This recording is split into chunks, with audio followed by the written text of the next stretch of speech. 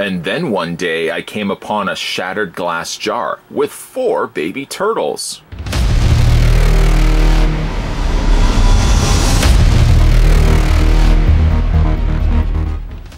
This is the NECA Toys Teenage Mutant Ninja Turtles Baby Turtle Accessory Set. After waiting in a puddle of radioactive waste, these radical reptiles are transformed into New York City's greatest crime-fighting quartet. They may be small, but these mighty baby turtles are ready to train in the art of ninjutsu. These highly detailed figures stand approximately 4 inches tall and come with plenty of accessories.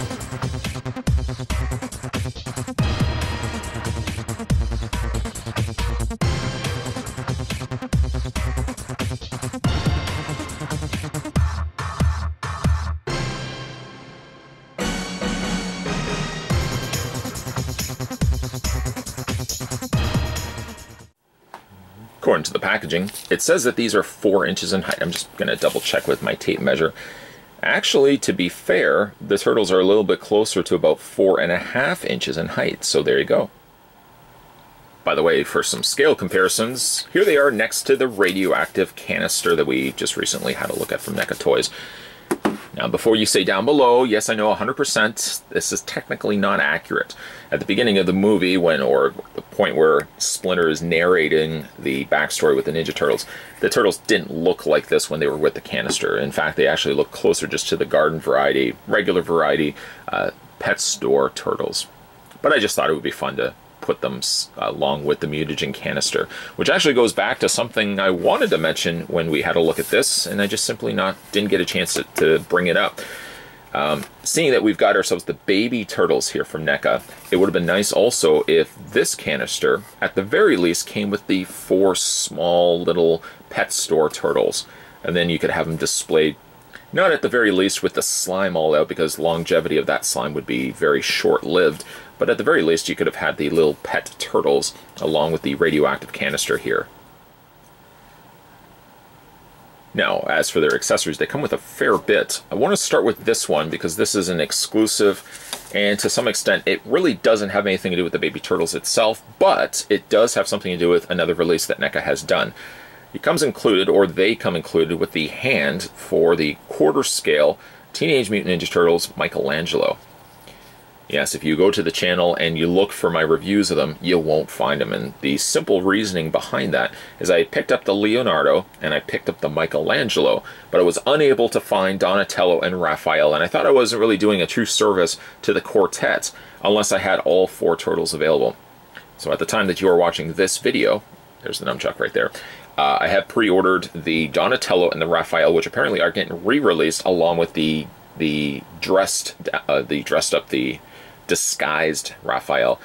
Pre-ordered those, so as soon as I get those, we're going to have a look at all 4 turtles. So in case you are wondering why I haven't looked at it yet, rest assured the reviews will be coming. So anyways, anywho's, you do get the hand for Michelangelo, also with a very obvious hole on the top. Comes also included with the spinning nunchuck, just like it did in the movie. It's free spinning. It doesn't feel like it gets stuck or anything like that. And it's a nice touch. In fact, I may consider even just displaying Michelangelo when I eventually get him opened up and reviewed, displaying him with this, because I think it just looks really neat. Again, it's not really intended for the turtles themselves, these ones at the very least, but I like that NECA would have included that. This, by the way, is not a cord. If you do look at it and think that looks like a wire frame, it isn't. It's just plastic, so you don't want to bend that. Okay, so let's put those aside, and let's talk food. Probably not food you would want to ingest, as these look like they've been around for a while. First things first, you get yourself a pizza box. I know what you're thinking. It's not that company. In fact, it's the Tile Game Pizza. Better delivery, but we all know who that's supposed to be. The Tile Game Pizza has also included a little coupon there. Take the Tile Game Pizza survey, eat pizza every day, delivery or takeout, add some tasty but never wasty Tile Game garlic knots on your next order. Apparently there's a yes and a no. Check a box to win. What's the question? Do I like pizza? Do I like eating pizza? I don't really know, but apparently it's yes and no. I don't know why anyone would want to check no. Do you want to be added into the survey? No. Thank you. Thank you for giving me this option. It is pretty easy to remove. It looks like there's just an adhesive strip running down the side. It's not obviously a coupon you could use for yourself. But I like the fact that the box has a good age to it. It looks old. It looks, especially when you open up the inside here. It's delivery in 30 minutes, maybe less. Free delivery. Free delivery. And if we completely close the box, it's not the most secure box, being that it is obviously cardboard. There we go. On the side, name, M. Angelo, delivery to 122 1/8 North 23rd Street, New York, New York. Delivery date was 9/20 or 9/12/1990. Delivery was made by Tony. Total was owing is $13. We deliver anywhere, anytime, anywhere on time, or $3 off your order. Now, what's interesting though is where it says free delivery, but right here, I didn't think it was $3 off. I thought the pizza was free. And I have to double check that. And then you've got the Call Us Tile Game Pizza. Now, if we open up the interior there, very grease-stained insert, or very stained interior, and it comes included with some pizza slices. The pizza slices are of a pizza I don't think I would want to ingest myself. It looks like, well, we would assume that this is just recently delivered, but it looks pretty gross. I see perhaps olives. I see maybe meatballs, anchovies, peppers. There's a sauce bottom to a very nice crunchy bottom crust. And you can fit those inside the pizza box. Now, somebody has been already consuming these because you don't get yourself a full box of pizza slices. You actually only get 4. I would not probably put them all together. I kind of like offsetting them a little bit so it looked like, you know, it seems like just regular pizza when you get it. People seem to just want to pull off pieces instead of actually pulling them off in a row. I don't know why that bothers me so much. But there they are right there. They look really cool. They look a little gross, I have to admit, but it does look neat. A nice little way to present with the figures. By the way, any one of the pizzas can be held in the turtle's hands. They do sit, it depends really on how you have them holding it. If you have them holding it, hold on 1 second. Like I was saying, if you have them holding it with one hand, they hold on to them, but not the greatest. In fact, the best way to do it is have them holding it with both hands. There we go. And you get a nice secure fit. They're not going to go anywhere on you. We'll put him down just for a second. Of unnamed, so far, turtles. Also included inside, you get yourself chips from the Chips Company, Corn Snack, True Crunch, and more. And down below, it's the snacking corn. Sell by, let's see, March. Is that March 30th? March 30th, and it's 90 cents. Seems like this would be a small bag. Inside, actually, it's just padding. They just put a little bit of padding pillow in there just to give it that thickness. That's something you would expect for it to be chips. On the back side there, have chips with juice boxes, pork rinds, frozen pizza, and shepherd's pie. Rather odd that they would put shepherd's pie there, but nonetheless. And again, you can take that and put it into their hands as well. Better to have them holding it with both hands, much like the pizza, because they just don't really seem to hold it all that well. One of the things that I have problems with this particular figure line, or this particular figure, these figures, they're really all identical to one another, has something to do with their wrists, but I'll talk about that in a second. So you got a pizza, you got a bag of chips, pizza box. Of course, you get yourself, I say course, you probably didn't know this, comes with some Band-Aids too. 2 smaller Band-Aids, 2 larger bandages. Bandages, I think, would be the correct term for this, because Band-Aids is the name of the company. It's like one of those weird things, like Post-its. Post-it notes is actually made. Scotch tape, another one. It's not Scotch tape, it's made by the Scotch brand. Anyways, a topic for another review. They are peelable. You just stick them on the turtles. I don't know if I would actually put them on the turtles, to be all honest, but you do get some stickers to go included with that. Okay, so let's have a look at the turtles themselves. It doesn't really matter which one I grab. In fact, let me grab these 2 here just to show you. there's not that much different between them. Now, if anybody has picked these up for themselves, I know what you're gonna say. You're gonna say, well, there are technically differences. Yes, I will give you that, because I'm gonna grab this one here just as a good example. Take the pizza slice out of its hands.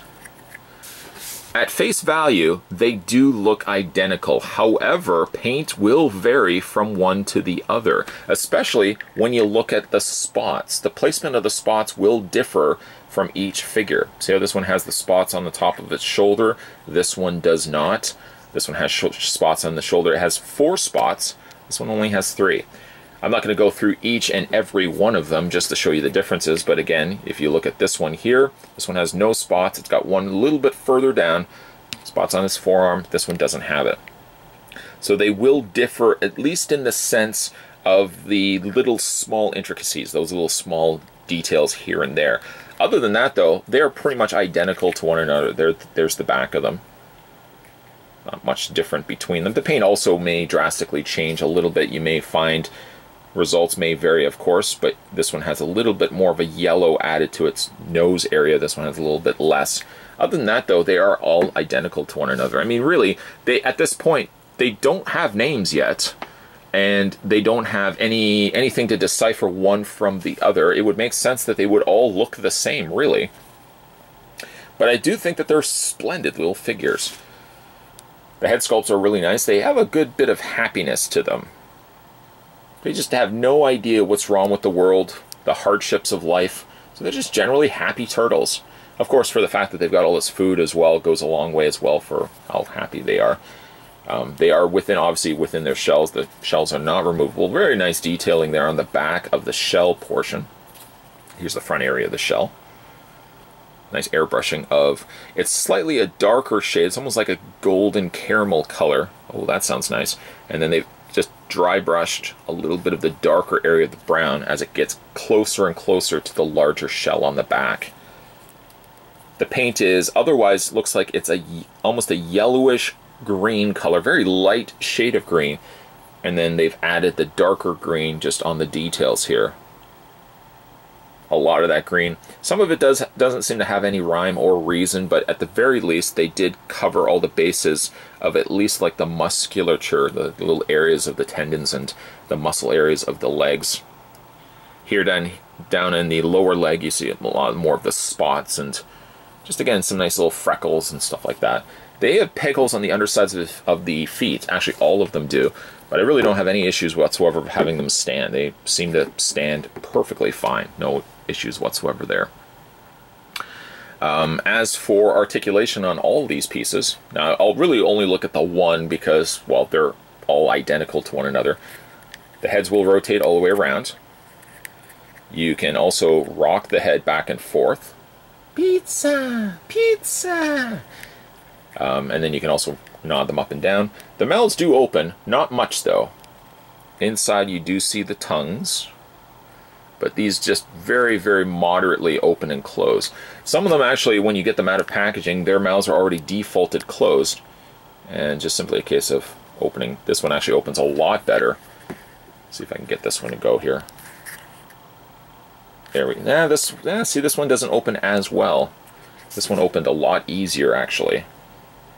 It makes them definitely unique to, you know, some of them could have their mouths open, some of them could have their mouths closed. You gotta have the heads turned on some of them you don't have to. That it does make them all separate in the sense of how you're displaying them. They don't have to look all like they're standing and doing the exact same thing. So again, you've got the head articulation, you've got the arm articulation, that hinges outward, rotates all the way around. This is the one thing I wish that the figures did have, and it goes back to the topic of the pizza, or at the very least, like the bag of chips. I wish that they had swivels in their arms.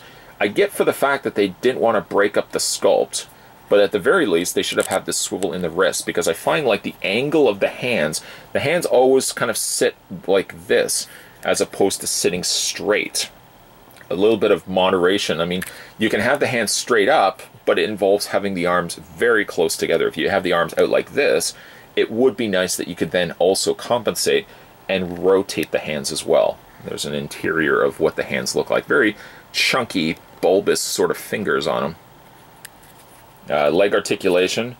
isn't really there, sadly, I have to admit. At the very least, this one figure doesn't want to move its leg. I checked a couple of these when I first got this opened up. Try as I might, it doesn't seem as if they have any leg articulation. Don't cry foul, don't say, well, that's ridiculous. They should have really posability in the legs. Again, I don't really think that they need to. For exactly what they are doing, for the fact that they are just recently born, they're baby turtles now, and for the fact that you are displaying them with food items, I really don't think that they necessarily have to have leg articulation. How crazy are you going to get with the posability on these 4 baby turtles? Though they're not really at the same point of the movie as the mutagen canister, those would be the smaller turtles. It's nice to have these guys paired up with the canister behind them. That's probably how I'm going to end up displaying them. I love for the fact that NECA has given us little extra bonuses that come included with these figures. And I'm not just talking about the Michelangelo hand and the nunchuck, which is a nice added touch, but I love the fact that they give us a pizza box, some pizza slices, and the bag of chips. All that, and a bag of chips. These are really nice looking pieces. They're small, they're cute, they're posable, and even though they don't have posability in the wrist, which I kind of wish that they did, they do everything else rather well. Again, the nice icing on the cake on this is the fact that you get that pizza box. I think if the turtles were just on their own with a few little accessories here and there, I think they would just be as good.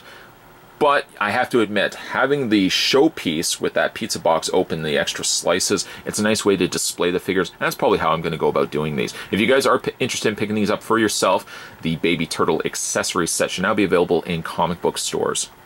I know I'm a little late on the game when it comes to reviewing these. I just had other things I had to get through first.